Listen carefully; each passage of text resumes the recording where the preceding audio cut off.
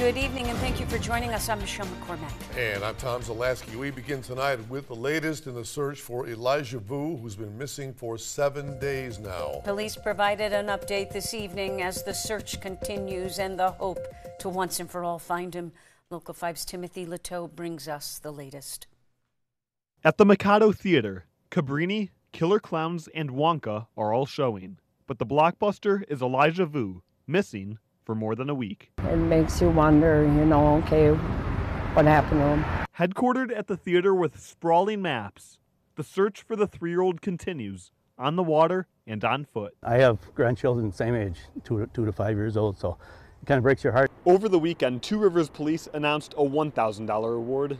Now, the FBI is offering a $15,000 reward. We are doing everything in our efforts, believing that he is still out there.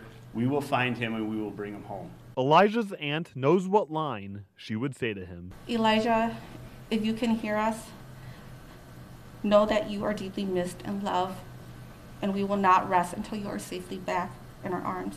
It's the horror film playing out in real-life Two Rivers, nearly bringing the sheriff to tears. We're making that plea out to the public.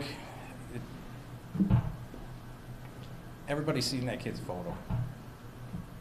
It's pulling at everybody's heartstrings. We need to find them. Somebody knows something. Everyone wants to know the final act to this story. This little guy needs to be found. One way or the other, we need to find out what the truth is. But there's no ending or Elijah yet in sight. In Two Rivers, Timothy Leteau, Local 5 News. Law enforcement urges everyone to check your own property no matter where you live, since Elijah has family across the state.